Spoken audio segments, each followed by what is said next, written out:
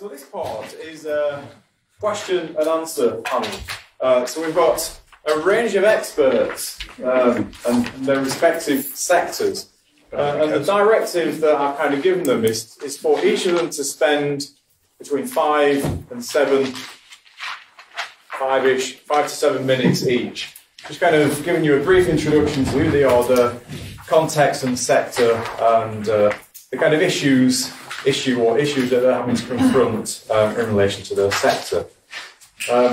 So rather than me introduce and then it be reiterated, I will pass it over. So if we take Joel first, and then just kind of move that way.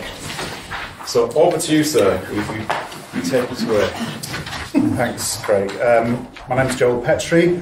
I'm very local. I work in City of Liverpool College, which is multi-sited, but one of the sites is literally 100 yards that way. I've been there quite a long time. In fact, when I started, it wasn't called the City of Liverpool College, it was called Liverpool Community College. And I think that change articulates one of the things which has been catastrophic about the further education sector. The name changed about 3 years ago when we had a significant changes of senior management. I think the change was well intentioned. It was supposed to be about engaging more successfully in entrepreneurial dynamics, encouraging local businesses to think of the college as being something that was critical to the success of the local economy. It happened at the same time as the college joined the Gazelle Group, which some of you will be aware of is an organisation that was very much about encouraging entrepreneurial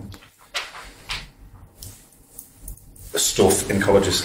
Anyway, so with the whole college we were 3-line whipped to go to a meeting, and it's a big college, so there's a lot of staff. They didn't have a big enough room in the actual college estate, so they hired the Philharmonic Hall, which is not far from here, and it was packed to the rafters with staff. Now the Philharmonic Hall normally has music, but every now and again they have films. They're usually old films, and they have this screen that comes out the floor, like on some kind of mechanism. It's a really enormous screen, and if you ever get the opportunity to go, you must, because they also have a Wurlitzer organ, which comes up out the floor, and this elderly bloke comes on and sits and plays cheesy Blackpool type songs whilst doing this.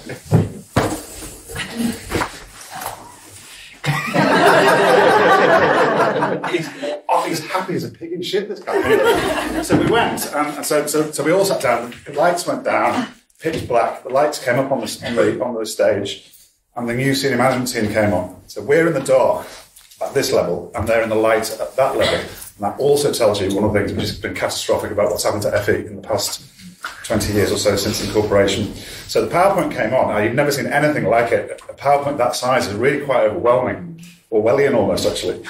And the image that they chose to talk about the new vision for the college was an image of a gazelle being savaged by a cheetah. And I kid you not. So part of the presentation was about the fact we were going to join Gazelle. I think that was the link. And the phrase that was used in relation to this image was, as a college, we need to be fleet of foot. So thinking, that fucking gazelle's not been very fleet of foot. It's going down. So the massive gazelle cheetah. And I'm sitting next to this old guy, not rude to him, but he's the old school, very close to retirement, trade unionist, politics lecturer. And he's looking at this, and he's like, what? So anyway, so there was this, I won't bore you with the whole of the vision, it was fairly lengthy.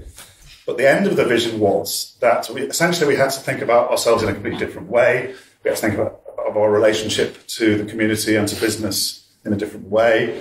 And the final line of the presentation was, colleagues, today is year zero.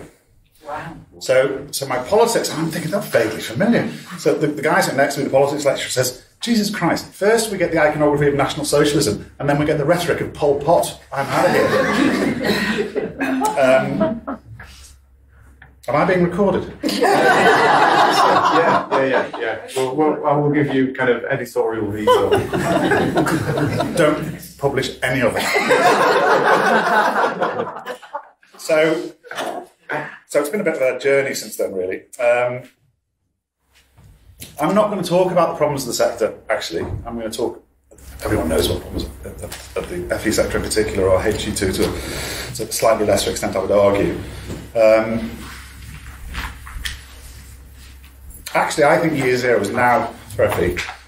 And I think it's now because there's nothing further that can happen to FE now. It's at a rock bottom. It's at a point of existential crisis, in my view. In the budget this week, there was £420 million found for potholes and no pounds found for further education. And I have a sense I have a little bit of a sense that things get darkest before dawn, and I actually am quite optimistic about further education. I think that things are shifting a bit. I think that the way we're seeing people like David Hughes, AOC, saying some really very radical things. I didn't realise. I've met him a couple of times. He's quite nice. I didn't realise he was trotting on the QT. Because if you look at some of the things he's been saying, follow him on Twitter, astonishing that somebody from the AOC is saying those things. And I'm basically saying enough is enough. And I'm going to now, just very briefly, in a bit of massive personal hubris, read you the last paragraph of the introduction to a book that I co-edited with Professor Kevin Orr and Moya Daly a few years ago, called Further Education and the 12 Dancing Princesses. And we called it that because the metaphor that's used most consistently about further education is that it's the Cinderella sector. It doesn't get to go to the ball, and all the rest of it. It's if you start looking for it, you see it everywhere. It's in academic literature. It's in TES on a regular basis. The Cinderella sector. And my lovely colleague Moya, and this was the genesis of the book, said, "You know what? I've always really hated that." She's a radical, very radical left-wing feminist. She's always hated it, not so much because it's a deficit metaphor, but because it's gendered as well, and it's all about. And I think this links in with the keynote, actually. It's all about waiting for our prince to come. It's all about somebody else sorting it out for us. And she said, it shouldn't be about that. It should be about our own agency. So she said, there's another grim story, and it's 12 Dancing Princesses. And what's nice about it is, although they're repressed by a not particularly groovy father and locked away every night, what he doesn't realise is that they've got this secret passageway and they go to a glade and dance all night. And what I like about that is that although they're in a repressive context, they're still finding ways of having agency. And she said, it's all very well OTL and all the rest of it, but actually as teachers, once the door of the classroom is closed, we have a great deal of power, even in repressive contexts. And that's what they're doing. And they're doing it together. It's also collective, what they do. So can FE live happily ever after? If the sector is to be grim, it should be so on our own terms as powerful, democratic dancing professionals. Marina Warner, whose work I love, argues that fairy tales can act as fifth columnists, defying existing structures while proposing alternatives. They offer magical metamorphoses to those who open the door, who pass on what they find there, and to those who hear what the storyteller brings. The faculty of wonder, like curiosity, can make things happen. It's time for wishful thinking to have its day. That's Warner, 1994. And I would argue it's time for the sector of the Dancing Princesses to have its due and for FE's cinders to be reignited.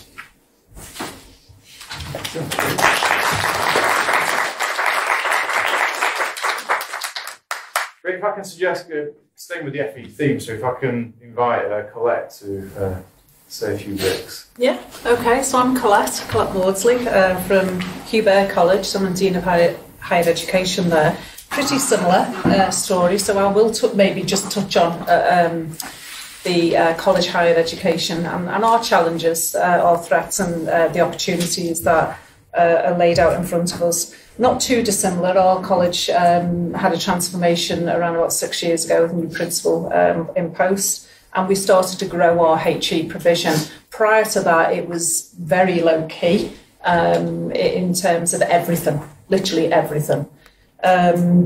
we sort of grew and we've got around about 500 full-time and some part-time teacher-ed students, and we range from sort of foundation entry up to top-up courses.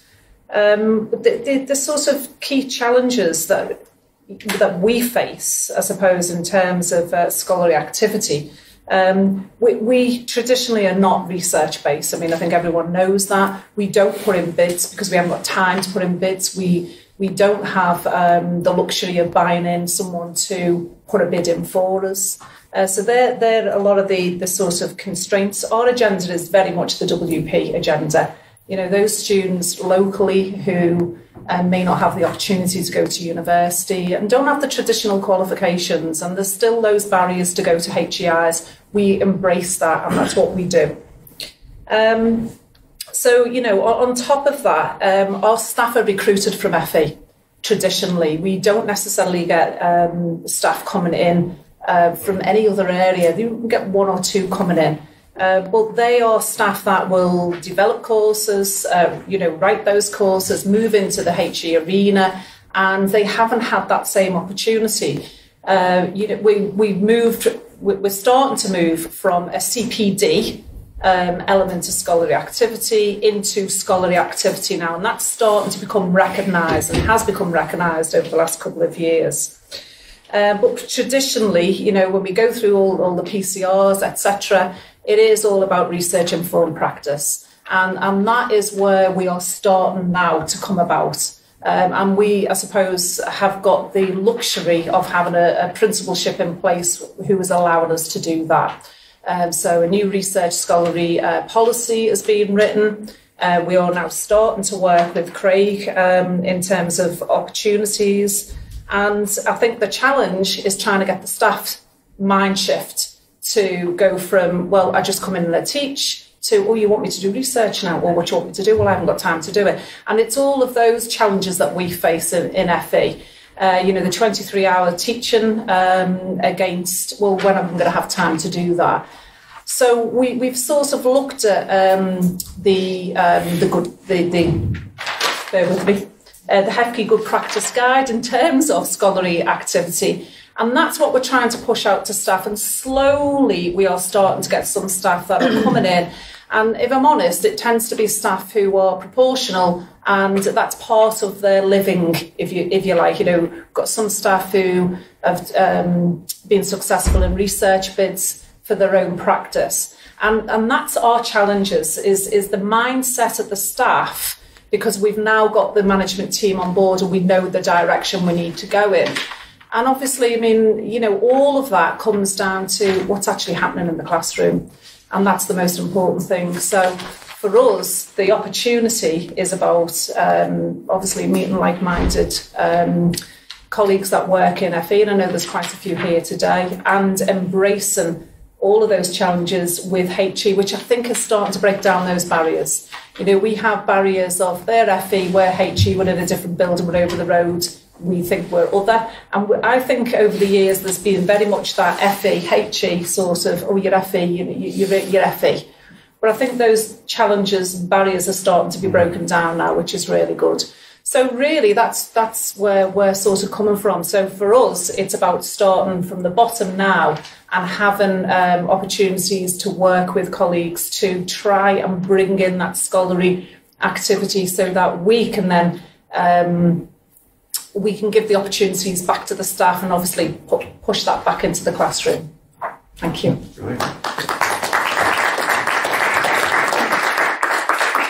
Right, so if Alex goes next, then Paul, and then Sarah. See how that goes. Okay, hello. Hi, I'm Alex, and I'm totally skint. I live in a society that sees me through lenses of money, and I have no money. Therefore, it doesn't really see me.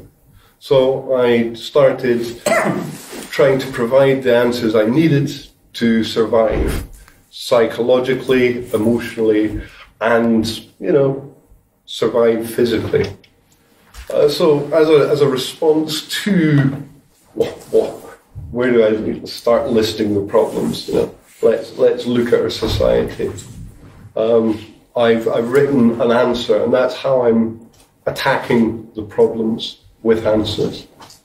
So Hannah Arendt emphasizes the changes in society and culture that increasingly structure our experience in the world, ourselves, and of each other. Arendt shows that a fundamental propensity of the human being is to long for a place in the world and to seek to create one through political action. The place is not an abstract category, but a very fundamental component of human life.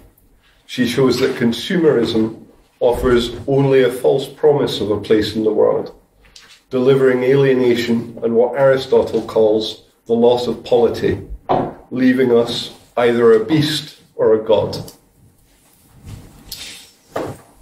Umberto Eco describes one of the four elementary phenomena of advanced cultures in kinship relations as the primary nucleus of institutionalized social relations. I read this as sitting at the origin and center, the organizing principle of our institutions. These are the relationships as described by our behaviors of and with our kinsfolk, chosen and inherited. So when someone asks me what I think of education, this is what is resident in my mind and in my heart, as it is something which is felt and about feeling as much as thinking. Education is about human development, the human development I need, we need. Education is about what makes a home, and as such, it is not just a house, the bricks and mortar which shield us from the elements, the land which provides us sustenance. It is about the collective soul which helps animate us, society and what comes through companionship. When someone speaks to me of buying or selling these precious things, these incalculable wealths and abundances, I know they have not got it. I know that they don't know what they're doing. I know I enter into such, why would I enter into such a mercenary relation with all that I hold dear? Why would I pollute and ransack a garden which provides me with succour for prosperity and delight? Immanuel Kant warned us of entering into such instrumental arrangements when writing about what constitutes ethical relations. We have forgotten that money is simply a promissory note, a covenant agreed between two people. It is merely a token of trust and honour in arrangement. These things neither would I put into finance to abstract and extract from my relations. I'm neither a consumer nor to be consumed by such an empty, non-reciprocal culture which externalizes the responsibility I have to my companions, my society, and my environment. The true wealth is to be found in that responsibility, the abilities I develop to respond to the world and circumstances I am a part of, the wellspring from which consciousness arises. By consuming the world, we diminish ourselves. We engage in an act of cannibalism. We diminish each other. Instead, I have chosen to build, to be a part of education, unconditional, ripe and sweet. Everyone is a university, a unique and distinct body of knowledge, accredited by their life experience and with a membership of one. So returning to one of my favourite authors, Hannah Arendt again. I love the veracity she approaches things with. Education is the point at which we decide whether we love the world enough to assume responsibility for it, and by the same token, save it from that ruin which, except for renewal, except for the coming of the new and young, would be inevitable. Thanks for your time.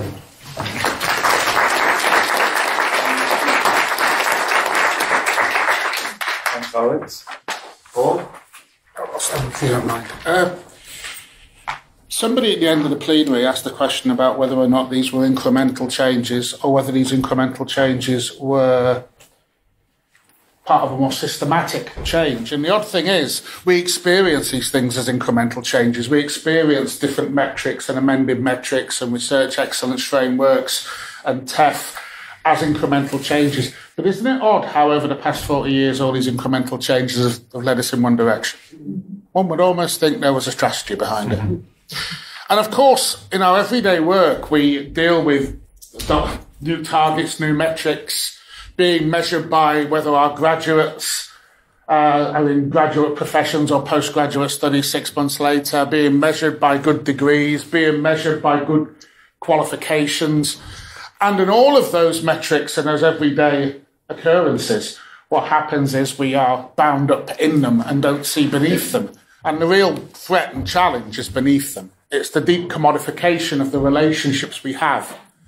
It's the deep commodification of a whole generation of students who are brought up, not as I was, to think that going to university with a grant means there is intrinsically something that I should give back, but that relationships are measured in commodities. They're measured in quantities, the transmutation from quality to quantity. Likewise, increasingly alienated, both staff and students, from each other as we compete, as we're set up to compete with each other. Alienated from the product we produce, increasingly managed and quality assured by people whose job is to rescue the institution from the dangerous radicalism of people who actually do academic work. Certainly from the process where we're constantly interrogated about how we teach, where we're constantly introduced to new techniques, all of which oddly involve a greater cost-benefit ratio to the institution and students getting less genuine time with staff and more self-directed study.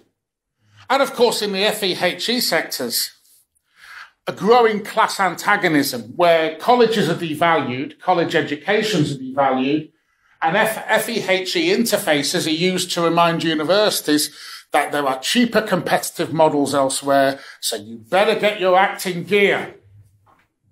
Now, if some of you recognise the framing that I'm using here, you'll also recognise the term hegemony, whereby which you manufacture the consent of those who are being ruled, where you make them complicit.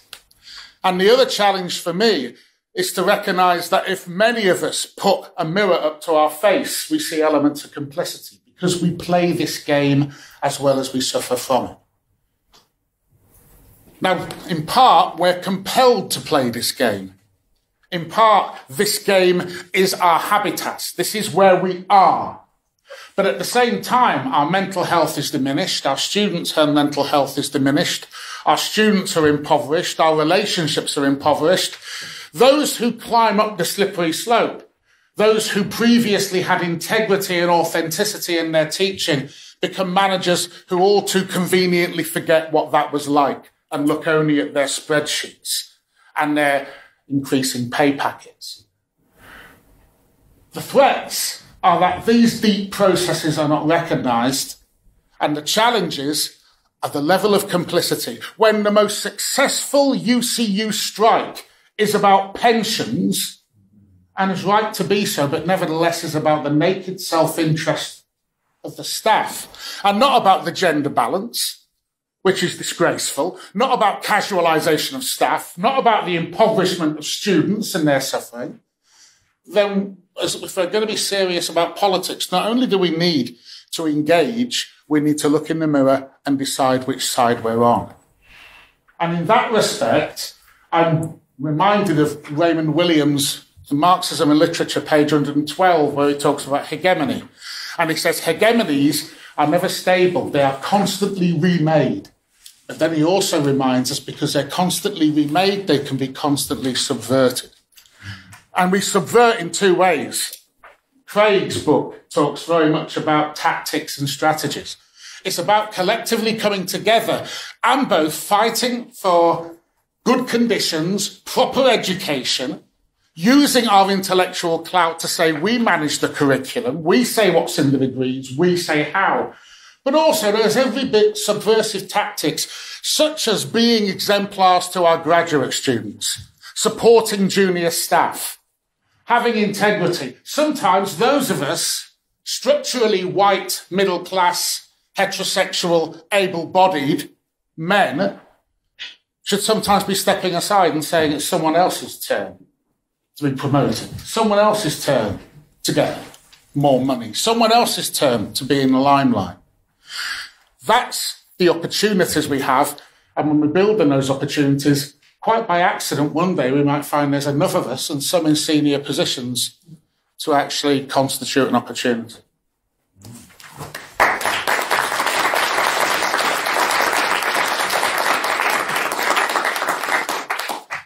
And last but not least, obviously,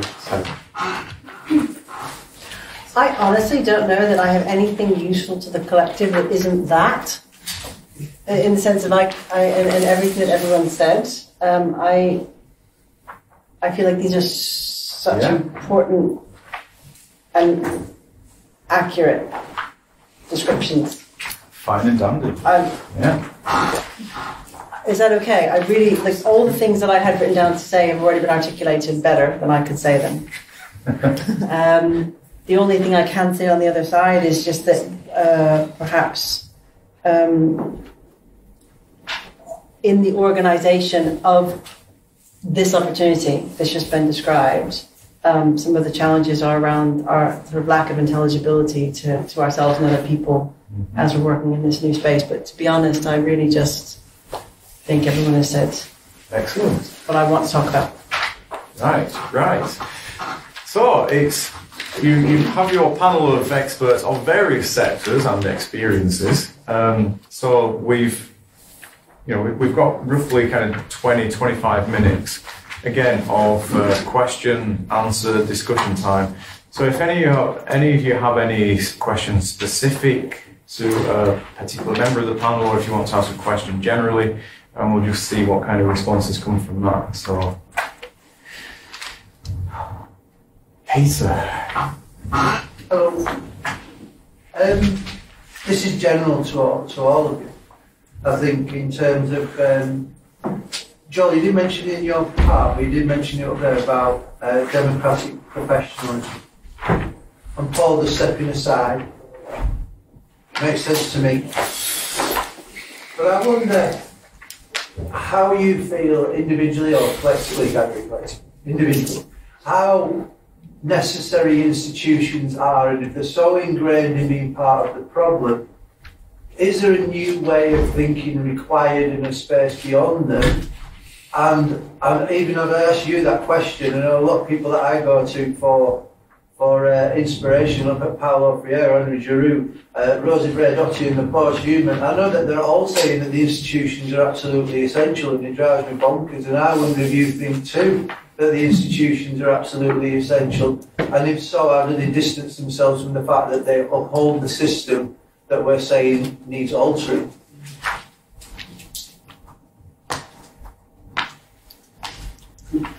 Both, I would say. Institutions aren't going to go anywhere, so I think it's about trying to make them closer to the sort of things that we're talking about. I think a good example in FE is you talked about professionalism. So we had some years ago this idea, which actually came out of the trade union movement originally. This is forgotten, but the Institute for Learning, which was the professional body for FE, was a NAPFE invention actually originally, and some of the key people involved in the first instance were NAPFE activists, and it was on paper looked like it was going to do some really quite interesting things. It was going to be completely democratic and all the rest of it. It wasn't the least bit democratic ultimately, and it ended up being, in my view, and I know some of the people involved, and I'd say it if they were here, a cabal of individuals sort of controlled that organisation and made it into something which was not anything like the vision that originally was articulated. It was not democratic. It was things like mechanistically logging your CPD online. Nothing about the quality of the CPD, nothing about how transformational it was, just logging it and an arbitrary number of 30. Having said that, and we all know it collapsed and all the rest of it, but we've now got the ETF version, the Society for Education and Training, I think it's called, which has got about 20,000 members. The IFL had 200,000 members because it was mandatory. I think there's a place for something like a professional organisation. I'd prefer it to be within the trade union movement, to be honest, and the two things to be it's not exactly synonymous, but things like paying conditions, which are a massive issue in further education, having collective, articulating a collective, powerful voice in that kind of institutional way, something like a professional body, is actually potentially a very good thing. I don't think that's happening at the minute, but I think it is potentially a good thing. So that kind of formal structural thing has a role, I think, and can be entirely positive. On the other side of the coin, several people in this room are involved in Tutor Voices, which was something that a number of us established, which is very much anti what had happened with the IFL and very much democratic and rhizomatic and free and all those sorts of things. And that kind of thing, which could never shift government policy or articulate a case for better pay conditions, has also got a role, I think. It's neither one nor the other. 2 examples. Let's stop denigrating college courses. One of the things that worries me slightly within FE-HE interfaces is the extent to which the HE interface suddenly becomes a place everybody wants to be because FE is just a grind. Why don't we validate the courses people do and stop selling lots of kids who don't need and don't want degrees? So actually, in that respect, it's recognising institutions for different purposes. But in order to keep institutions honest, you have to have things outside. I mean, the sort of networks I run try to actually do this internationally and try to bring people together and have a respect for students and early career researchers. And when those networks are established and when they have a certain degree of respect and when they play the game to a certain degree, they can keep some universities honest. In the way the Workers' Education Association used to keep some universities honest, in the way the Open University used to be honest before it started appointing vice-chancellors who were business magnates or biased BBC. So in that respect, it's not about abandoning institutions. And I think Freire and Giroux are of the same opinion. It's not about abandoning them. It's about working from the outside to actually keep them honest and then working from the inside incrementally to actually start to move them, at least at the edges, towards where we want to be. And if the edges pull, maybe the centre will gravitate as well. Yeah. Sarah Amsler from College of Arts. My question really is to all of you, and I think it relates to aspects of what everybody's saying. We are a sector, I feel, that has amazing things happen, transformation, transformative stories behind closed doors in tiny rooms. And these things are never articulated.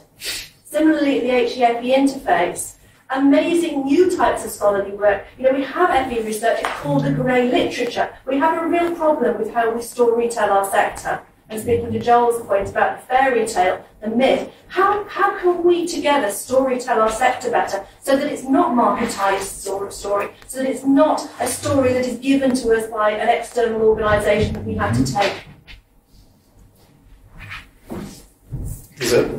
There's a move at the minute to establish I don't like the term particularly, but the term that's being used is a meta network, and the person who's been quite a prime mover behind it is Norman, can't remember his second name, the ATL, now NEU, national official for FE. Anyone help me, Norman? Norman Crowther.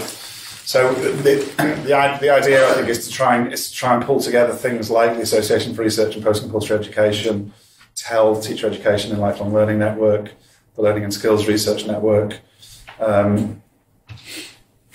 You're quite right. it's a myth that there isn't very much research going on in FE, actually. There's lots of research going on in FE. There are lots of people doing master's degrees. There's lots of people doing PhDs and educational doctorates. But they tend to disappear back into their institutions. The thesis goes into the bottom of the drawer. They don't go and talk about it. They don't publish it. And it languishes. And that's a major issue, I think, because all those interesting stories are just occluded and dissipate. So I'm quite optimistic that this is something that's going to happen. There are people involved in it. There are some strange bedfellows in it. So the ETF is very, very interested in it. David Russell, who runs the ETF, is very interested in this. It needs to be not something that ends up being owned. I'm not having to go at the ETF, but it needs not to be owned by the ETF. It needs to be something that's ideally it would be something that sits somewhere else. But I think there's quite a lot of energy at the moment being put into trying to find a way of doing exactly what you're saying. I'd speak back to that because I'm part of that. Right. So I'm a very quiet part. The part I am is actually trying to manage a web presence. Now, I'm not a web designer, but one of the reasons I want to put myself voluntarily into that role is because that isn't an owned role. That means that the web presence can be collaborative. It's not being subsidised or sponsored. It would probably look far worse because of that. But perhaps morally and ethically, it gives it more scope.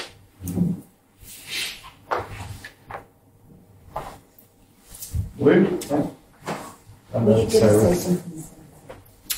I can try to feed it back through. I'm really interested in trust. It was the question, I think your response that mentioned trade unions, Joel, that got me thinking about it, but I'm thinking about it all the time. I'm really inspired by Christina's work around trust, and organisations have lacked trust. And I lack trust in organisations. And I just wondered what the panel's thoughts were on whether that can be overcome, and if so, how? How do we build trust? I've got a response to that. I think there's some very, very interesting work being done by Christina Dunedin. And I also think we need to societally have an understanding of the dehumanization psychology, the infrahumanization psychology that is being done by Waits and colleagues. It used to be thought that dehumanization processes would happen when you othered, but there's a whole collection of research now showing that you don't need to necessarily other. You can just be in your own group, and there's a natural process whereby outgroups occur and appear. I'm not sure if our society can progress. We can progress as a species without understanding how our psychology is working at that base level and undermining, extending past only trusting ourselves. Thank you. That's brought two things together in my head, because I knew that the concern about trade unions space thing and the trust thing, I knew they were in my head in the same space, and I couldn't make the connection. And just to say that the connection for me is, really back to something Sarah said about they can get rid of us, they can sack us, they can make us sick, they can demoralise and discredit us. And that's because I call out HR in using dehumanising practices within the organisation that actually trade unions don't have the skills to address, and who does. Yeah, thank you. That's just, I need to write some things down now. Thank you. Sarah, the point? Yeah, I think that's an important point, and also sort of in terms of what has been said about the incremental changes that are sort of part of a larger or evidence of the larger project. The skills, and we don't have the regulatory legal framework for engaging those things actually in terms of trade unions. So that's a really interesting point. I wanted to really support this idea of storying and restorying as a way of claiming a profession for itself that is outside of the logics of performativity and even of marketing. And I think that kind of project, as a practice of a concrete utopia, as a means of actually reconstructing a profession for itself, would be very useful. Just very briefly, in case people aren't aware of it, the work that Rob Smith in BCU and Vicky Duckworth in Edge Hill are doing, which is a UCU-funded project called FE Transforms. There's a website, and there are I don't know, there must be hundreds now of videos of students, parents, tutors, senior managers, employers talking about the transformational power of further education. It's a really quite an amazing resource. My only issue with it, and I've told Vicky and Rob this, is that FE doesn't transform. Actually, it's an incredibly important thing, and it's massively significant. But I've had hundreds of students go through my hands in a building over there, and they're just as clever as the students, the kids who go to a school about 1 mile that way. And in the school 1 mile that way, at least 4 or 5 people go to Oxford or Cambridge every year, and not one single student has ever gone to Oxford or Cambridge from the college, to my knowledge. That's not to say that Oxford and Cambridge is great, but it doesn't transform in the way that sometimes it's suggested it transforms. And I think we need to be clear about that. If it's to be transformative, other things need to happen. Sorry, if I just bring Sarah.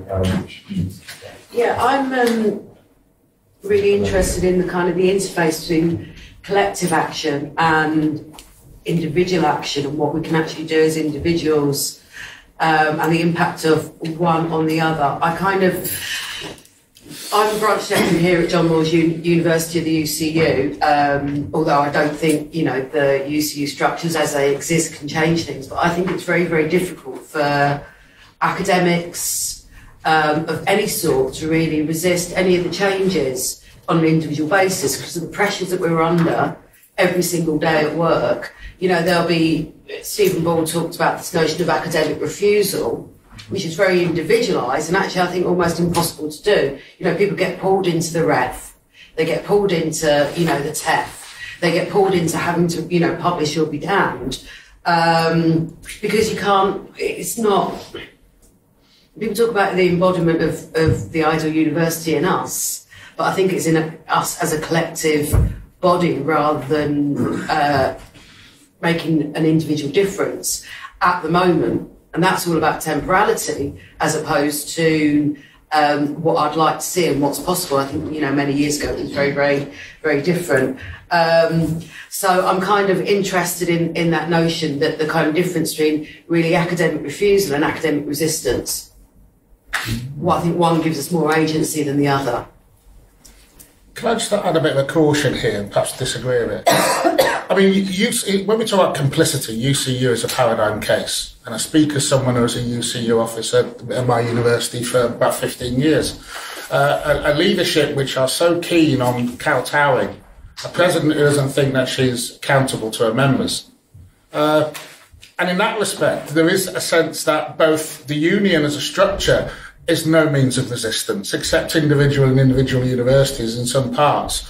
But also, there is a high level of complicity because people live within their disciplines and fields as opposed to seeing themselves as a coherent group of staff. So you get a situation where, with the research excellence framework at universities, there was a very real opportunity and window for academics to simply say no, but they didn't.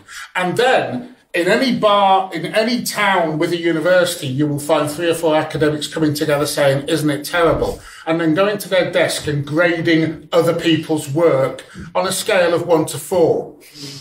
That, to me, is very complicit. And that's why trust is so difficult, because we have a history of that. And that relates in a way to your point, because it's not that the stories aren't good. But when you live in a world where quantity is valued over quality, it's not the quality of the story, it's how it can sell.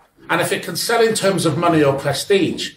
So I regularly told, publish in journals which effectively only 10 people read. For God's sake, don't publish in these things that lots of people read, but incidentally haven't got status. And in a sense, we have been part of making that so. And it's a big wrench to turn around to your managers and say, look, I publish what I want, I do what I want, I achieve in other metrics, and what we should be doing is letting 1,000 flowers bloom. So Joel next, and I mean the point at which I was going to intervene is sort of past, but sorry. That's fine. I wanted to say something about the language that you were using and referring to, and wanted to ask, why is it a word like transformation is being used about an educational endeavour? You know, you want to ask questions about, you want to question the idea that FE transforms, suggests that Oxford and Cambridge might transform. Another way of looking at it is to say, why are we using language like transformation? Do we not have to try and keep on reminding ourselves that we should be making efforts to tell stories in language which is appropriate to what education is or might be? And I'm not sure words like transformation do that. I think, picking up on what you just said as well, I'd also like to say that I think that one of the ways in which we can work across these very difficult spaces is that we can try and do both. So if you get some publications in the sorts of journals that institutions want you to get publications in, and then you say, and now I'm spending the rest of my time doing this, then you're using the power and the status that you do have productively, and you're also showing other people that other ways of doing things are possible. It's tiny, but it's something. Mm-hmm. I think the word transformational, I think, is being used in a very deliberate way by Rob and Vicky, and it's entirely political. And they're trying to articulate as clearly as they possibly can. And if you follow either of them on Twitter, I think they must have like a performing monkey working for them, because every about 3 minutes, Vicky is sending another one of these videos out. And it's absolutely about it's about leverage. They're trying to say, look, this is an incredibly important sector that does incredibly important things, and it needs to be funded better. That's what it's doing. But the real word that's missing in the discourse in relation to what they're doing, and the reason why my students don't go to Oxford or Cambridge or Bristol or Durham or Edinburgh or St Andrews, and the students who go to the Bluecoat School down the road do go to those universities, is class.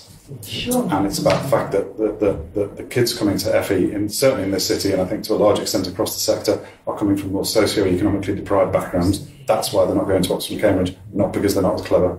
Yeah, of course. Why inspired to go to those places? Pardon? Why inspired to go to those places? Well, yeah, for sure, but for sure. But you know, when you're in a situation where you have a government which is made up largely of people who've gone to the same school, then we're in a difficult position, I suspect. Right, we're almost at half past, but there's a couple of people that want to ask questions. So if we take the questions consecutively, and then we've got time, or whatever time allows, I'll invite the panel to then respond. But then after that, if we kind of move up to the room where we're having lunch, we can continue the conversation. So I think you were next, and then George. It's about this idea of transformation as well. In my experience as a teacher, I teach critical studies and I teach art and design. A lot of my students don't want to be transformed. They don't want to think critically. They don't want abstract sculpture. They just want a job. And I think we've been speaking a lot about senior management and this sort of patriarchal hegemony which we're sort of fighting against, but on the front line, as it were, I'm often fighting against students' unwillingness to be transformed, or unappetite for critical thought. Okay, George. I'm just going back to the issue of trade unions. I think part of the problem that we need to recognise is that even within a union like the ECU, not all unions are equal. And having been in UCU further education institution, having been in one of the higher education institutions, quite privileged, and then seeing it in operation in a third higher education institution that's very much post-92, I can see that its operation is not equal, and the support that is given to FE is not equal to the support that, and it's not entirely down to UCU, it's partly down to the social and cultural capital of the members and what they're able to achieve. So, in some of the more prestigious universities, the degree of cultural and social capital that the lecturers have means that they're able to be more effective in practicing. Colette, do you want to, because you've not responded yet, do you want to pick up on any of those? I think I totally agree. I think it is very difficult when you're in an FE institution and you're delivering HE. There is that fight against everywhere. We are fortunate that we have our own building, so the staff feel other and different. But then you still fight against that in terms of other staff, other colleagues thinking that you are other and different. So that's a barrier for us. But certainly in terms of the trade union, yeah, I can say it's very interesting for me to sit here and listen to all of this, because I don't get that opportunity to talk to colleagues from universities that often, because it is, even, sort of at my level, it's head down, get on with it, and before you know it's Monday morning again. Pretty much like the staff go into, and it is all about in HE and FE, it's time. It goes back to what you were saying before. It is about time, and it is about that we were talking before about the luxury of having time to think, and we don't. We just don't, and it does go back, to what you're saying in terms of, a certain listen, and I think I didn't realise the issues that you were having even as HEI institutions in terms of that research and being almost forced to do that research when, we've always fought against staff saying, well, we want to do research, you just don't give us the opportunity to do that. And then when we give them the opportunity, they go, well, we haven't got time to do that. And then we say, well, we can give you the time to do that. And they go, oh, no, we don't want to do that because we're going to have to bring in money. Well, what do you want then? So they want to be treated like HEIs, but then when you offer it to them, there is that resistance. And that's interesting. Is it resistance or is it learned helplessness? Probably. Yeah, very much. Yeah. So we need to finish, but I just want to, Sarah, offer the opportunity to Sarah for a final few comments. Just to say that time, I think this has to be the beginning of a lot of our conversations. Time is always at the heart of labour struggle, and this is like hugely important. And my guess would be about sort of resistance and learned helplessness. Something that some people might want is I can't speak about people who are doing it. I don't know, actually. That'd be silly of me to try to do that. I know what I want in my situation is space and time to engage in inquiry that is not dictated by capitalist imperatives. So I think regardless of what time I have, I'm still struggling for something else. I did want to think about also institutions. It's a very good question. I think there are lots of people who are constructing alternative institutions, and that's a very particular kind of project, and that is going on, and it's super important, I think. And it's well developed in some places. For me, here in this context, I think it does go back to this idea of habitus and the conditions of our existence. And I would love to be able to think of institutions as part of a larger ecosystem of things that is defined not by the institutional imperatives, but by the question of what is the project, and where institutions are useful for that, and where they can be a site of struggle, then great, we use them, and where they can't be, then we use something else in a strategic way. In what ways are they necessary and useful for this project of liberation? And the question of students, I think it's such a good one. I think the same forces that are shaping and driving what's going on with managers and what managers are doing, and I'm friends with a lot of people who are managers. The same forces and things are shaping my students' desires, and they've come up through schools that are shaped by these forces and stuff. So I do think this is part of a big ecosystem So it's an important part. Can I just add one minor, just in response to your point? I don't think our job is to transform students. Our job is to enable them. The millennials have been brought up in an impoverished culture where fame is 15 minutes long and everybody has a go at reality TV. The odd thing is, I found in teaching that when you introduce them to romantic poetry, when you introduce them to other cities, other countries, you take them on field trips, when you introduce them to other sources and you explain that you can do this just out of interest as opposed to for the focus of something, you find people want a lot more than just the gruel that they're being served at the moment, no matter how shiny that gruel appears to be.